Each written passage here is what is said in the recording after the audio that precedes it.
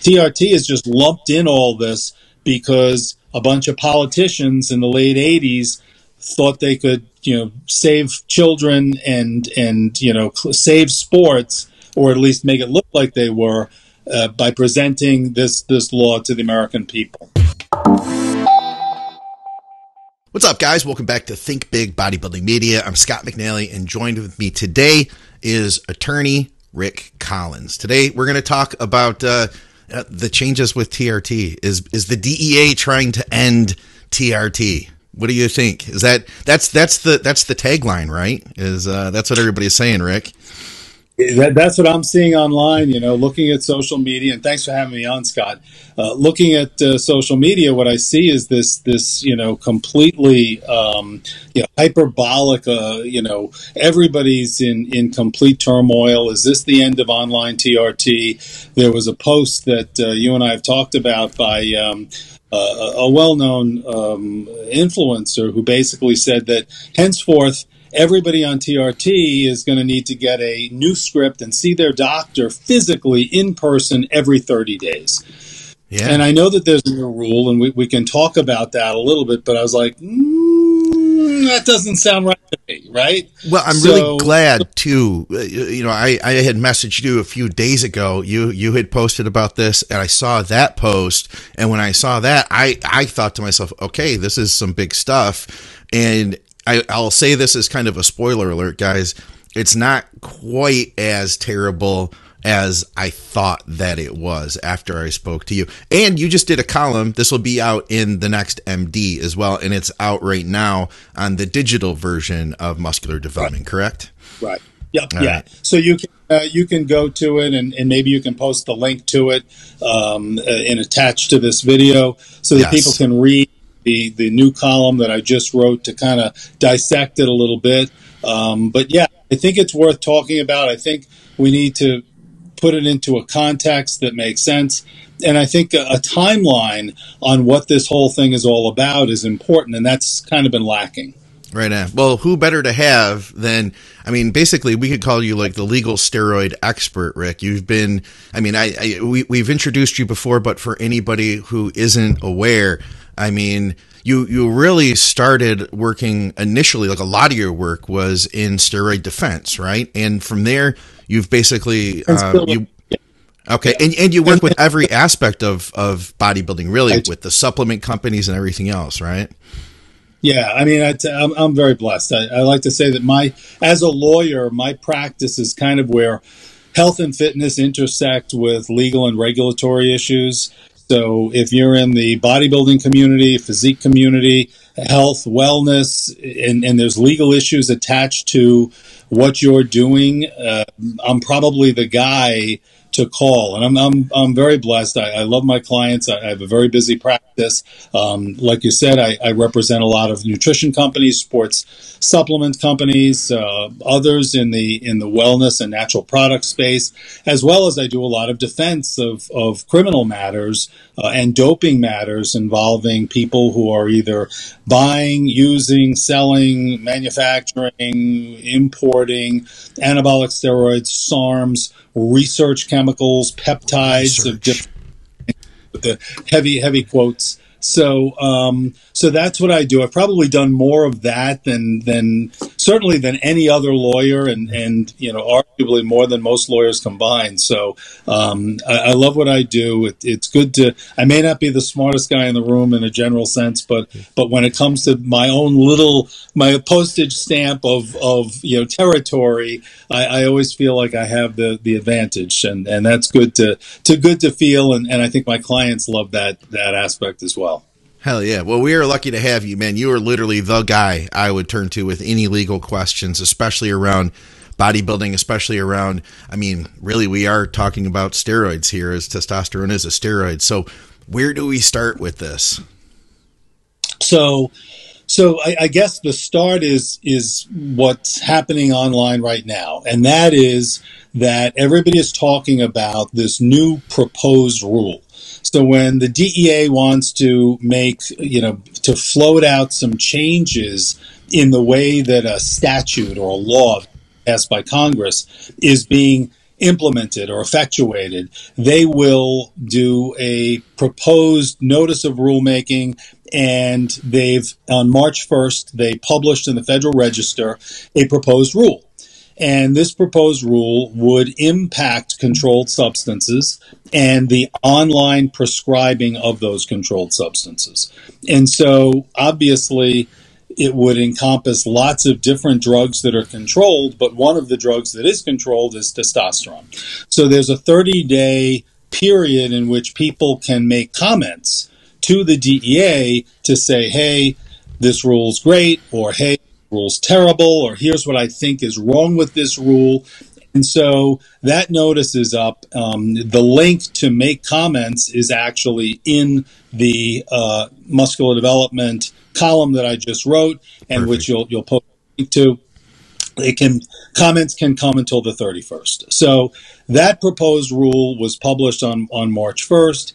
People saw it, and suddenly there were things in it that were very disturbing to folks in the TRT community because of the changes that it would make to the way that TRT could be prescribed and obtained by people who are hypogonadal or who need TRT.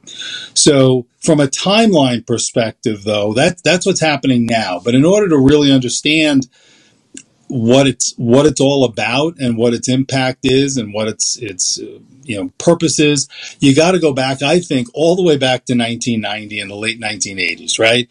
The short history is in the late 80s, Ben Johnson, 1988 Seoul Olympics, ran really, really fast in the 100 meters, got the gold medal, Canadian sprinter, beat the American Carl Lewis, and then tested positive for Winstrol.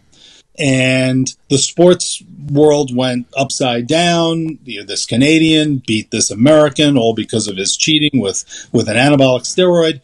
And so there was activity in Congress, congressional hearings held to say, hey, what should we do about this problem? How do we get steroids out of sport? That's what it was all about. And so the members of Congress came up with this idea that the best way to do that would be to take testosterone and other anabolic steroids and just lump them all in together into the Controlled Substances Act, which deals with traditional drugs of abuse, right? Heroin, meth, cocaine, all the stuff that, is so terrible for many communities and for individuals because of overdose issues, because of organized crime issues, etc. So one of the cheerleaders for that, interestingly, was then Senator Joe Biden, who was absolutely, driving the train to take testosterone and force it into the Controlled Substances Act.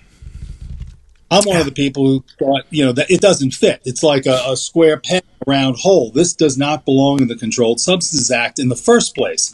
And lots of folks agreed with me. So at those hearings, there were representatives of the DEA, the AMA, the FDA, the National Institute on Drug Abuse. All of those representatives said the same thing. Don't schedule anabolic steroids. Don't put testosterone into the Controlled Substances Act. It's not the same kind of drug of abuse. It just doesn't belong there. It doesn't meet the criteria that have been established to make something into a controlled substance. Yeah. What did Congress do? It said, we don't care what you guys say. We're doing it because we want to save the children and we want to get it out of sports. And so in 1990, the law changed and made testosterone and all the synthetic analogs into controlled substances. Well, thank God they did that because they've completely wiped out the use of steroids since then. I mean, imagine what the world would be like had they not. Right? As I've often said, right, supply and demand are basic economic principles. If there's a demand, there's going to be a supply. And when you shut off legitimate sources, what happens? Yeah. The black market. So it's thriving. It's thriving now. Thriving. And it exploded in the years after Congress took that action. Yeah. So now you've got testosterone in this controlled substance status, not by act of the DEA. Again, DEA opposed it, but Congress wanted it. So in 2008, there was a kid, 18-year-old kid named Ryan Hyatt.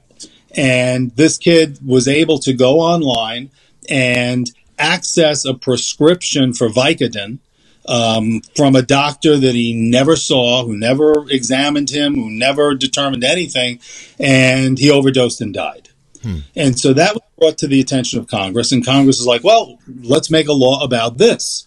So they enacted a law called the Ryan Hyatt Act of 2008, and it's an act that was focused on keeping opiates and other addictive painkillers, which are controlled substances, out of the hands of people who might overdose or get hurt. So what it required was a face-to-face, in-person medical evaluation of the patient by a doctor to try to prevent these rogue pharmacies, these rogue sites that are just kind of out there making these painkillers available to folks without any real medical interaction. So that was the point of that law. The in-person medical evaluation imposed by Congress on online prescribing. Gotcha. So in 2020, suddenly we cut ahead now. So now suddenly COVID-19 comes, right? Yeah, let's not use that word, by the way. We gotta not use that word, unfortunately. But yeah. What do we use now, right? Yeah. YouTube does not like that, so I'll have to bleep it. But yeah, that happened. Yeah. Yeah, something happened. I don't know what it was, but something happened in 2020, and suddenly there was a concern about people who had telemedicine prescriptions that were based on interactions with physicians far away. And in the Ryan Hyatt Act, there are some exceptions to the face-to-face, the in-person medical evaluation. Sure. And one, if there's like this emergency, we won't say the word, but we could say lockdown. We can say lockdown. Yeah, we can say, sort of a national health crisis or national health emergency. Right? So what DEA did in 2020 was it suspended its execution, its implementation, its enforcement of the Ryan Hyatt Act. So basically, that in-person medical evaluation, we're going to put that on hold for a little while this emergency is going on. So that's 2020. Now, cut ahead, here we are in 2023. Now, supposedly the emergency is going to be over on May 11th of 2023, according to the government. That's when it ends. So what you're telling me is this is just going to go back to what it was prior to the emergency. Well, that's what would happen, I guess, if DEA didn't try to get involved and change some things. So what DEA has done is it's proposed a rule that would change things so that it wouldn't go quite back to what it was before 2020, but it would, by imposing some new regulations and some new red tape and some new rigmarole, that they would essentially be able to still even do prescriptions now without an in-person, but just for a limited period of time, right? So what the new rule says is that unlike before the 2020, suspension of enforcement, right? Yeah.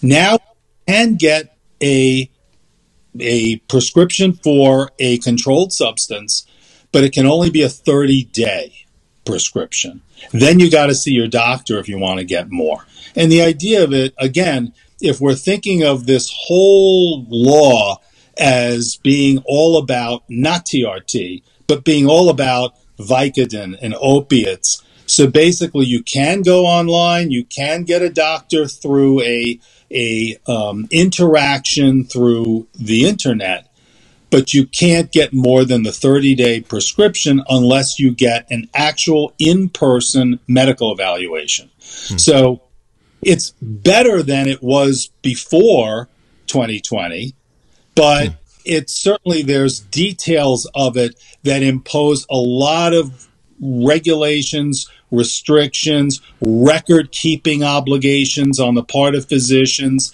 that may make sense for Vicodin or for opiates, but don't make any sense for testosterone, because going back, testosterone is the square peg in the round hole of this entire legal structure, of the entire structure of the Controlled Substances Act. Yeah. So, I mean, the reality is this isn't an argument of, should TRT require these things? It's really, should testosterone be on this list? Well, that's certainly yes. And that, whether that ship has sailed forever, I probably would have said to you, if you'd asked me 5 years ago, Rick, will testosterone ever be taken out of the Controlled Substances Act or brought down to a lower schedule below 3, I probably would have said no, because there's really no strong constituency to do that Congress is interested in. But that's kind of changed, because it's interesting, because one of the big pushback coalitions against this proposed rule, which, does add more record keeping and does require back to in person, even if it's not for the first 30 days. After that, you do have to do the in person. One of the pushbacks is coming from the trans community, because the trans community is looking at this as an anti-trans proposed rule, that this is about denying trans, people who were born assigned female at birth and are now looking to become either more masculinized on a non-binary scale, or ultimately to become men and transgender, that these people are being unfairly treated by depriving them of the most available and free access to the medication that would allow them to be comfortable in their own bodies. So I've read a number of articles criticizing the proposed rule, not just from the bodybuilding community, but from the trans community. And that has some, unfortunately, bodybuilding, we don't have a lot of power behind us, but I can tell you what, I think the trans community can get some shit done nowadays. So if we have any chance, we can hope for them to do it, Successful in changing a lot of cultural aspects that you never would have thought would have changed. Yeah, that's crazy. So let me understand this then a little bit better. There's a lot of companies out there today that I feel like the TRT, like online TRT, the telemedicine stuff. I feel like in the last few years it's gotten bigger and bigger. Do you think there are companies that have taken advantage of the changes that have been implemented since 2020 and have actually almost, we'll say, like been able to create a foundation for their businesses as a result of those temporary changes? Well, I guess if you got into the business while, post October of 2020, when, there was really no enforcement of in person, and you set up your business model expecting that to go on forever, I don't think anybody reasonably thought that would go forever. It was clear that it's an emergency exemption, so it's by definition it's not supposed to go forever. But I guess if you set your entire structure up to expect that it would never change, well, now you've got to make some changes, because now somebody does have to see this patient in an in-person evaluation. But it doesn't have to be the prescribing physician. So DEA is offering in this proposed rule a number of sort of ways of getting around having to actually see the prescribing physician. And that can be by seeing a physician in your state as a patient, who is a DEA licensed provider in that state. And again, I don't think that the DEA is really focusing on TRT as part of any of this. I think they're thinking of it as opiates and painkillers. And so seeing a DEA licensed physician in your state, Michigan or wherever you are, and then having that person do the evaluation of you and then interacting as the two of you with the doctor, let's say in Florida, who becomes the prescribing physician for it, that can be a way around the requirement that you ever actually have to go to Florida. So, so there are some of these ways that DEA is offering. The problem with them is that some of them require you and your doctor to be sitting together at a video screen with the doctor in Florida. And from a practical standpoint, maybe these things make sense if we're really concerned about people getting addictive drugs that they can overdose on. Maybe these things make sense. From a person getting a prescription for 100 or 200 milligrams of test a week probably doesn't make a lot of sense. And even the 30 days doesn't really make a lot of sense when you apply it to TRT. Yeah.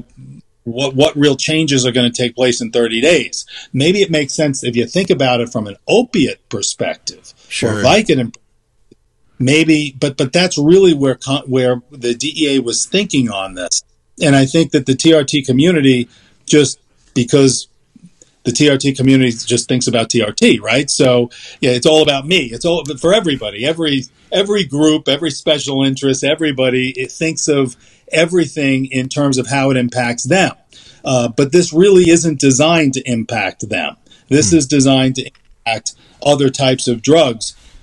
Now, the argument that given that it does impact testosterone, does that make sense? And there's some arguments that probably a lot of this doesn't make sense for that.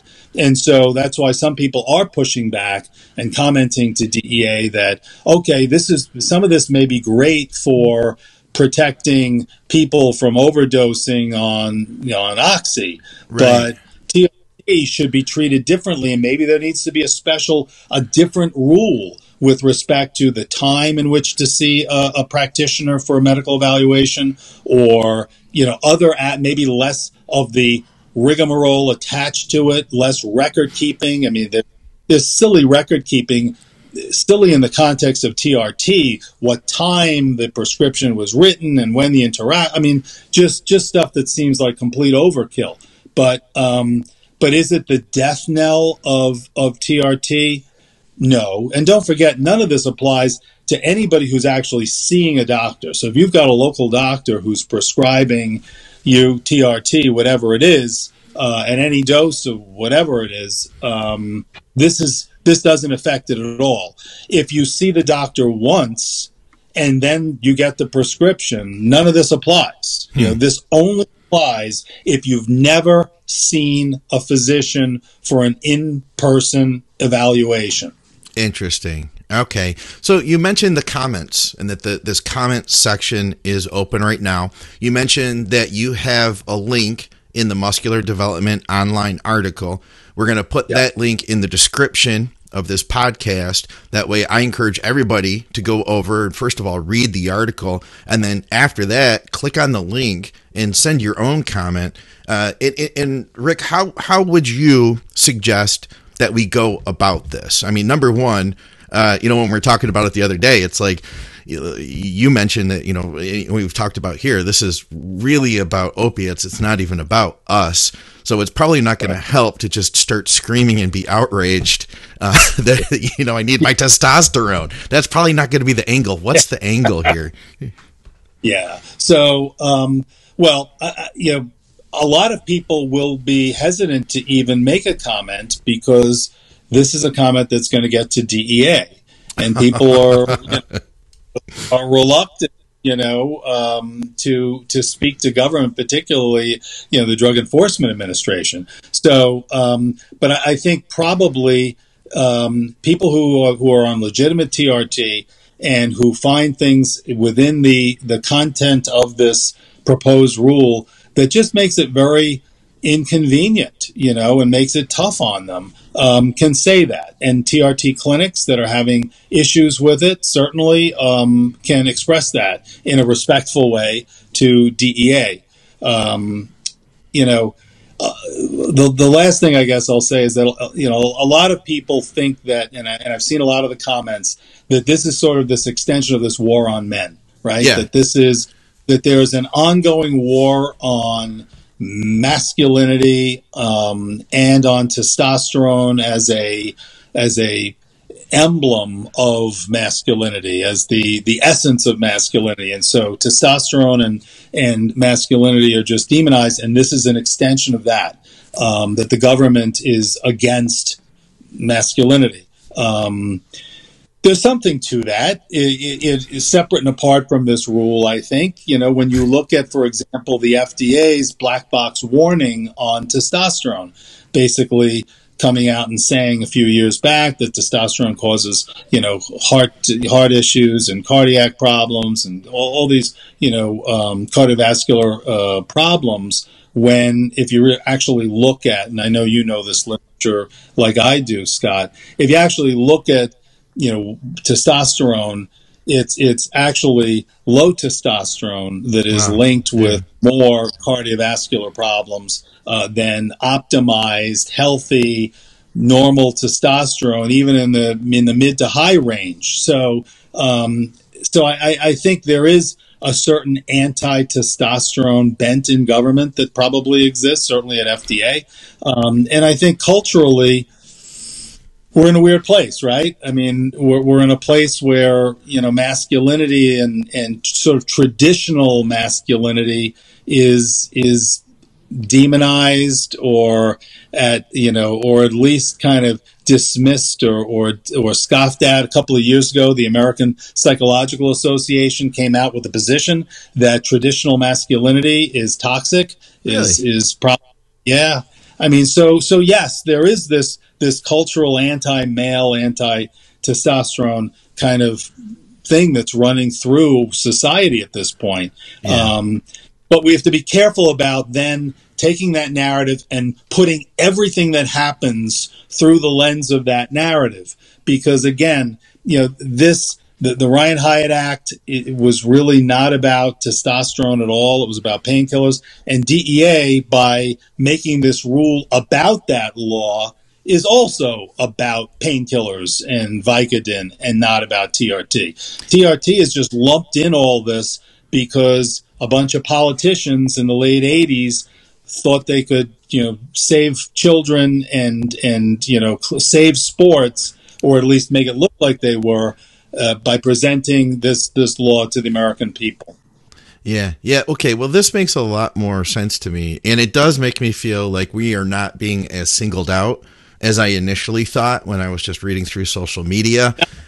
This sounds a little more balanced, which is, I think that's, at the end of the day, that's kind of what the real story usually is, right? Somewhere in the middle. Yeah, exactly. Yep. Well, I appreciate your time here, Rick. I appreciate you taking the time to explain this to everybody. And man, I encourage you, everybody out there, if you're in a good position, to talk to the DEA to make your comment, because you have to leave your name and your contact information and all that if you fill out a comment, right? And to do that, hopefully the DEA will kind of rethink and say, you know, some of this is overkill for this particular drug, and maybe we can make some separate rules about it. I'm going to keep my finger on the pulse of what happens. If anybody wants to follow me at Rick Collins ESQ on Instagram, I tend to try to keep new news and information out there by posting it on Instagram. So certainly follow me. I encourage your followers to be my followers, and absolutely, and hopefully we'll know at some point in the months to come how this all shakes out.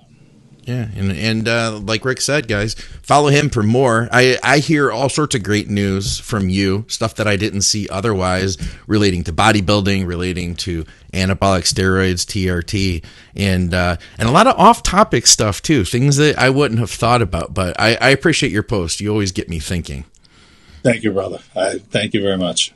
All right, guys, we'll go to the links, check everything out. We appreciate you hanging with us for another episode here at Think Big Bodybuilding Media. I'm Scott McNally, and I'm here with attorney Rick Collins. Rick, we appreciate your time, man. This is awesome.